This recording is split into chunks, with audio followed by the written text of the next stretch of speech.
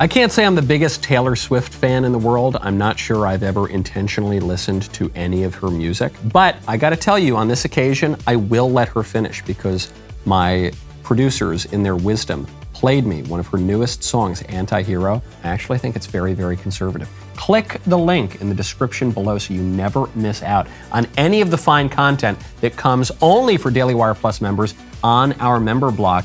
It is like a whole other YouTube channel just for you.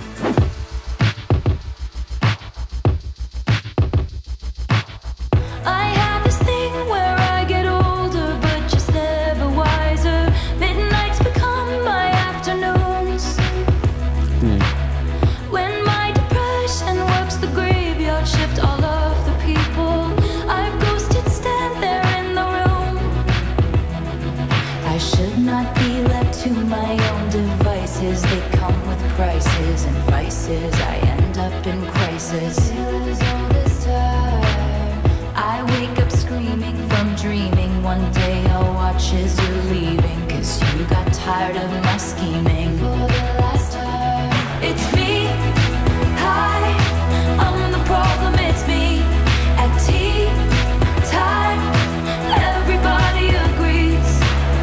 I'll stare directly at the sun, but never in the mirror. It must be exhausting, always rooting for the anti-hero. Sometimes I feel like everybody is a sexy baby, and I'm a monster on the hill.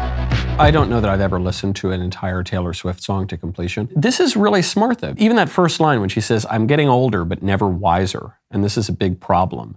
And I'm depressed now, and I'm just up in the middle of the night, and and you see the ghosts everywhere, right? The ghosts are representing this kind of past that's gone away, this past that she had sort of made an idol out of when it was the present. But because she never had any goal toward which she was progressing, because she never had a clear vision of the future that she wanted, because she was just content to just kind of be a big lib and just live for herself and do the shots, and that's all that's fun is just like right now. Because of that, she's super duper depressed. And then all those kind of fun moments in the present, when you're in your early 20s, let's say, if you never mature, if you never get any wiser as you physically get older, those nice memories become kind of ghosts that haunt you because they're the reminder of better times, times that have left you because you have to grow up eventually. If you just remain an overgrown child, you're going to be very, very miserable. If you do the things that are proper to a 22-year-old when you're 52,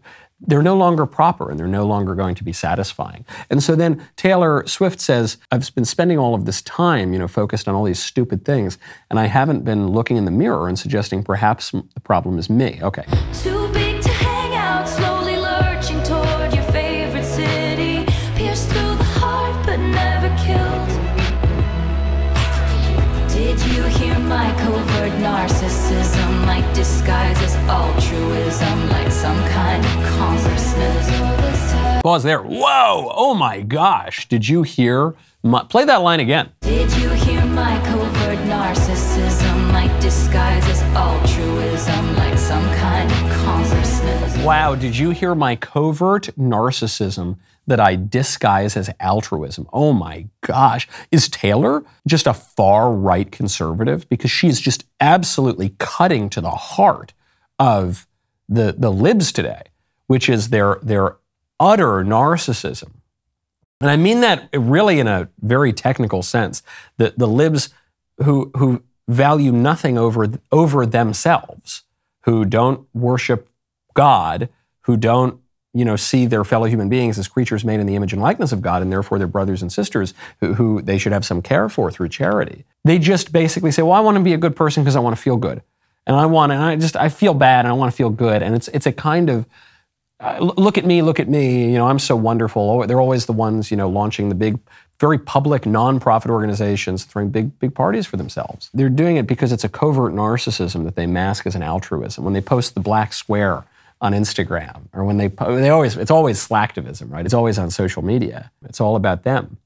Even she says earlier, I've been pierced through the heart but never killed, which I assume is a reference to she's had all these boyfriends, but none of them have ever really taken her. She's never committed to any of them. I don't think Taylor Swift has ever been married. But she's almost saying, I wish I had been. I wish I'd been pierced through the heart and killed. I wish I'd surrendered my narcissistic self in love to another human being. But I haven't done any of that because I'm just so damn narcissistic. I wake up screaming from dreaming. One day I'll watch as you're leaving, and life will lose all its meaning. Yeah, drinking that wine. Like an aging wine millennial lady. I'm the problem, it's me. It's he. I'm the problem, it's me. Wow. Everybody agrees. I'll stare directly at the sun, but never in the mirror. I have this dream, my daughter-in-law kills me for the money. She thinks I left them in the will. The family gathers around and reads it, and then someone screams out, He's laughing up at us from hell.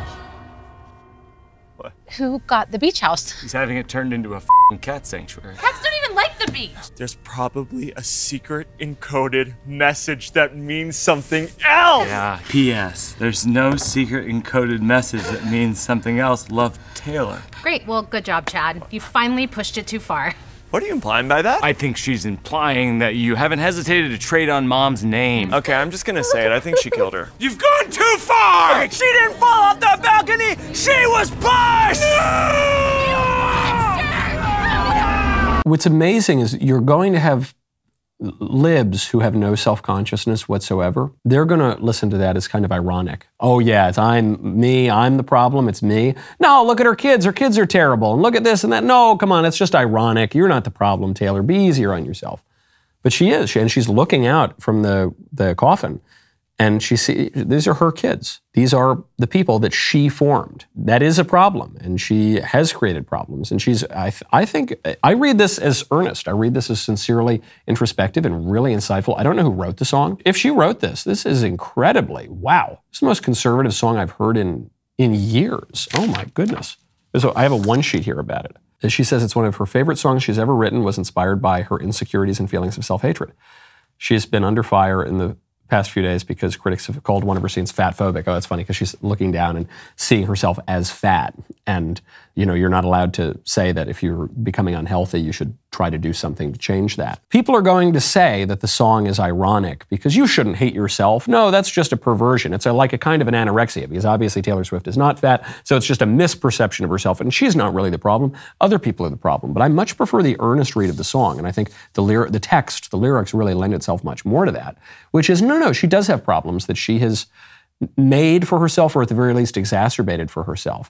And the solution to that is not to think less of herself exactly, but rather to think of herself less. She has to take stock of herself. That's what the look in the mirror thing is about. But don't look in the mirror merely to aggrandize yourself, or even to nitpick every little problem and say, I've got to fix that wrinkle, I've got to fix this, I've got to do this, do. But rather, you look in the mirror, you take stock, you say, where am I right now? Am I where I want to be? Why am I waking up in the middle of the night? Why am I getting older but not getting wiser? Why is this stuff happening? It can't all just be a coincidence. Oh, maybe it's because I've been pierced through the heart, but I've never given myself over fully to another person. I've never committed to this other person. I've never thought, maybe I'm a little too wrapped up in this problem or that problem. It's an amazing song. I love this song. In terms of the music, it's just a sort of fine pop, whatever. But the lyrics, really, really good job, Taylor. If you want to see live reactions weeks before anyone else, click the link in the description and join the Michael Knowles Show member block to get that and so much more on Daily Wire Plus. We'll see you there.